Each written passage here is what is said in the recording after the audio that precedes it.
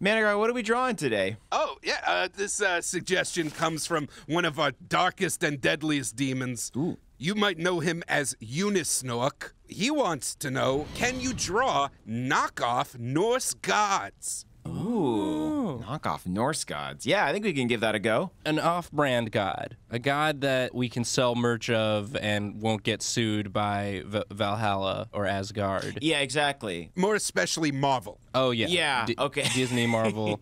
Now, guys, it's weird to spring this on you so suddenly, but Sure. We would be more confident if someone besides you also worked on this. Oh, sure. Oh, Yeah, kind of just a consultant kind of deal. Now, you probably noticed the mysterious obelisk in the center of the room. Oh, Yeah. you know, we get all sorts of fun surprises in here. I thought that was maybe a torture device or something. This is the guest obelisk. Oh. that sounds not designed for torture, which is great. No, it's a friendly conduit through which we can let artists that didn't die immediately after signing a contract help out down here. So we have with us cartoonist Jacob Andrews. Oh, hey, guys. Hey, Jacob. Hey, what happened to my body? It's alive. It's in stasis. You just your spirit has been transmitted down here. Oh, cool, cool. Yeah, great. Perfect. Welcome to hell, bud. Yeah, Thanks. This sucks. you get used to it. Well, I'm going to get started. Absolutely. So yeah, I think using elements of Norse mythology, but having it be indiscernible enough that we're clear legally. Mm-hmm.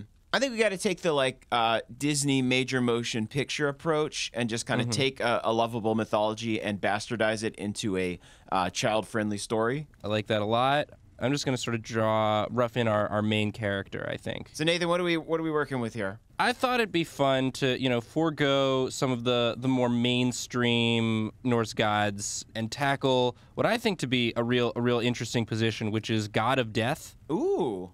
Now, who is the god of death traditionally in Norse mythology? In Norse mythology, the god of death is Hel. No relation.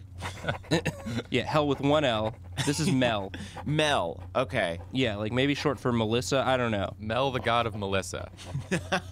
I feel like a teen sort of Like a teen reaper. a teen reaper. That's great. She has to navigate the troubles and tribulations of being the goddess of death, but also all the issues that come with being a teen girl. Right. Please take this away from me. There's a lot of great animals in Norse mythology, but I think my favorite is Odin's horse, Sleipnir. Yeah. And that's a horse that has, I think, 4 extra legs. Uh-huh. But I think if you know anything about me, that's not nearly enough extra legs. Not enough legs. So I think this is going to be Slippy Neil. Slippy Neil. Oh, of course. He's so surprised. Look at how surprised he is. You'll see why he's surprised in a second. We said 8 legs. I don't think that's going to be enough. I'm just going to draw legs until Managar tells me to stop. Oh, that's too much responsibility for one demon. Just kind of get him going in here. Just legs, legs, legs. Yep, those are some legs. This horse looks like he's constantly in like a Flintstones-esque like pre-run cycle. Like he's about to take off and all of his legs are spinning. You would think. They're just constantly moving, too. And that is the benefit, is he can really book it. He can move very fast. More legs equal more speed. You know that to be true. All I can imagine is just the unfathomable amount of coconuts it would take to simulate the sound of this horse.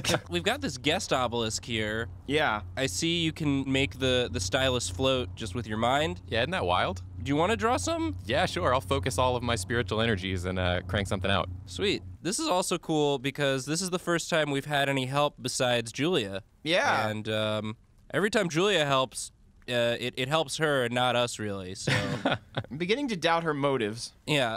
But, Jacob, yeah, you're like really in the hurt box if you don't come through for us. So, best of luck. Yeah, don't worry. I got this. Hey, can I suggest an alternate title for the show? Oh, please. Mel on Earth. Mel on Earth. Ooh, that's good. That's very good. Yeah. I like this. This seems like a very normal fella. Yeah, I was thinking like, best friend, maybe love interest, maybe not sort of guy. Like a Gordo. Yeah. 100% a Gordo.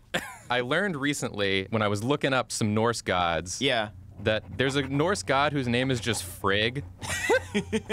And so Naturally, I immediately stopped reading anything about him. Right. Because I didn't want to know anything more other than that. So I think this is like Frick. This is And he's just kind of like a crappy teen dude. He's short for Fritchard, yeah. Short for Fritchard, but he's just like always complaining about something. The Norse god of angst. Yeah, the Norse god of angst, Frick. Norse god of always bumping into shit. He's like, Frick. Come on. Not on my jeans. Not on my jeans. Here's a stain. So he's just got like bad luck. Wow, that sure is a love interest. Mustard on my jeans again. Frick. It's the third time this week I got mustard on my jeans. Dang it, I keep getting hit by cars. I think I want one of his arms to be in a cast.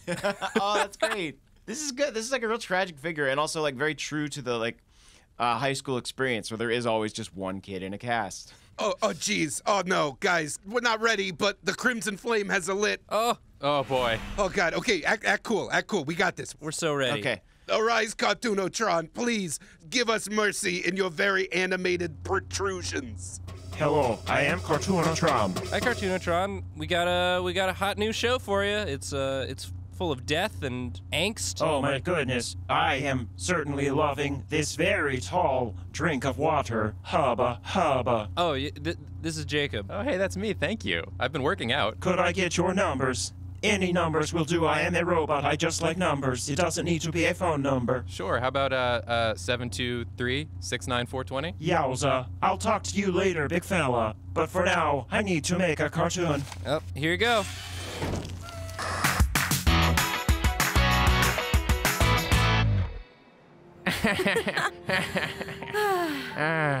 Frigg, I had a really great time with you today.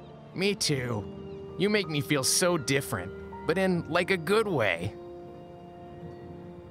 Mel, there's something I've been meaning to ask you. Oh, my other god! I forgot to do my Reaponomics homework. I've got to harvest 100 souls by tomorrow morning. Who wants ice cream? Oh, no! Wow!